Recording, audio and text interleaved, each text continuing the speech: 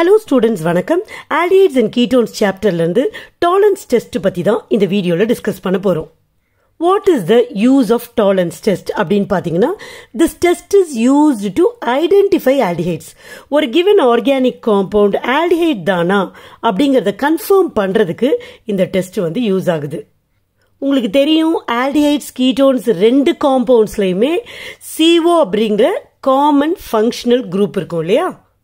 இந்த Tollen's test is used to differentiate aldehydes and ketones.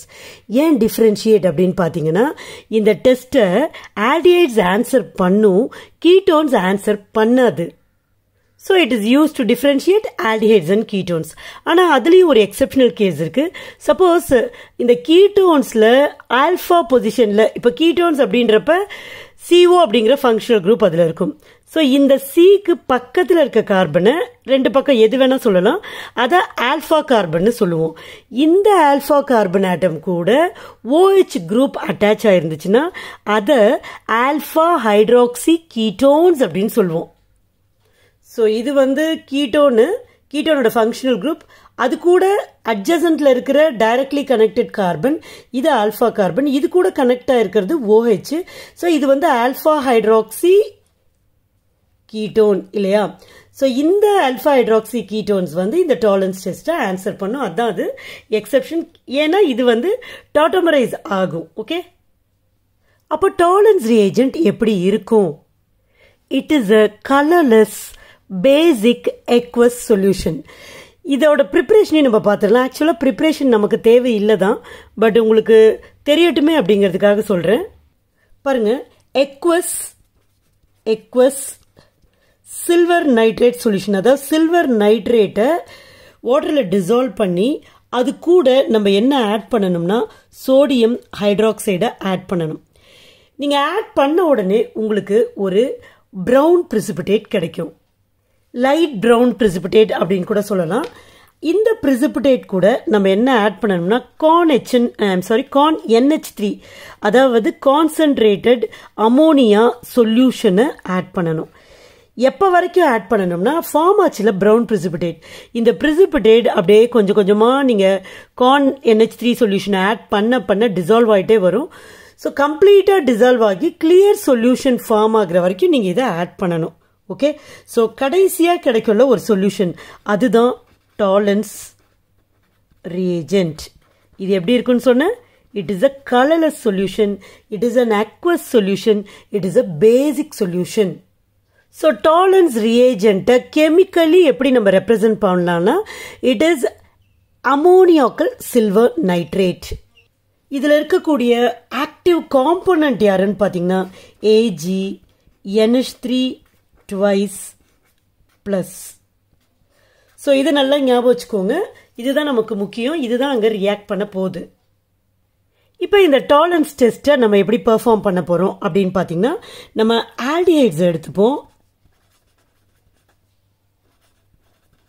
Aldehydes கூட இந்த Tollen's reagent-ஐ add பண்ணுவோம். ஸோ டெஸ்ட் டியூப்ல பண்ணுவோம் இல்லையா, அந்த டெஸ்ட் டியூபை ஒரு வாட்டர் பாட்டில் வச்சு ஹீட் பண்ணுவோம். ஓகே, அப்போ அந்த டெஸ்ட் டியூபோட சைட்ஸில் ஃபுல்லாக சில்வர் precipitate ஆயிருக்கும். ஸோ அது ஒரு கண்ணாடி மாதிரி ஃபார்ம் ஆயிருக்கும், which is called as silver mirror. So நம்ம எடுத்திருக்கக்கூடிய காம்பவுண்ட் ஆல்டிஹைடாக இருந்தால் கண்டிப்பாக அங்கே சில்வர் மிரர் ஃபார்ம் ஆகும்.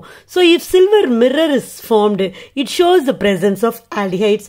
If silver mirror is not formed, aldehyde இல்லை அப்படிங்கிறத நம்ம கன்ஃபார்ம் பண்ணிடலாம். இப்போ இந்த ரியாக்ஷனுக்கான ஈக்குவேஷன் எழுதலாம்.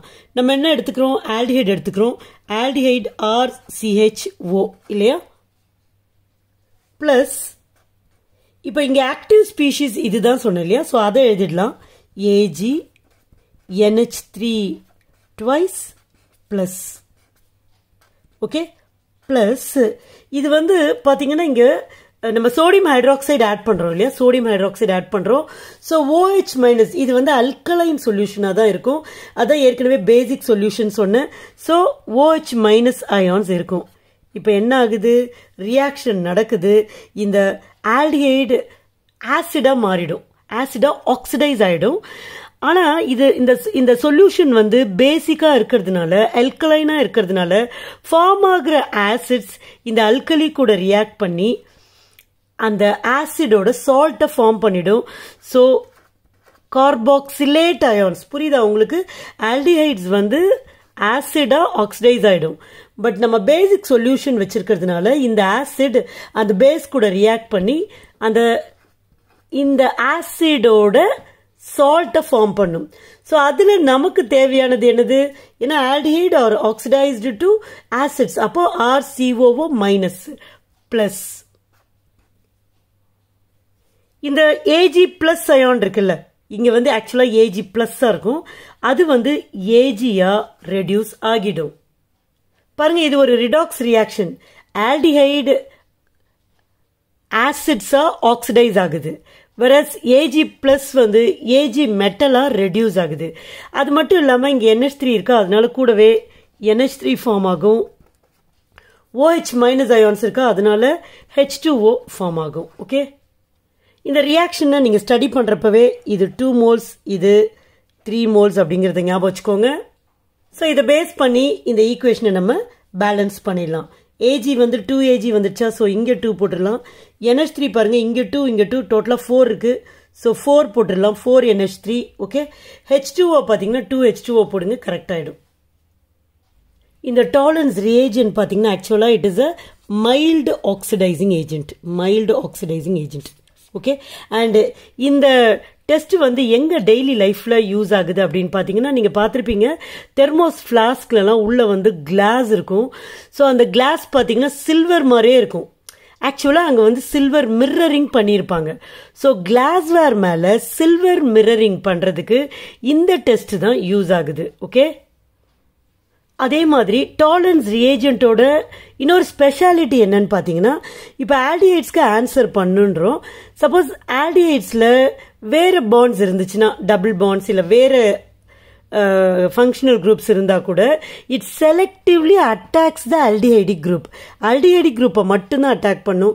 ரிமைனிங் அங்கே என்ன இருக்கோ அதை அப்படியே விட்டுரும். Okay, so this is all about டாலன்ஸ் test. Hope you understand. Thank you.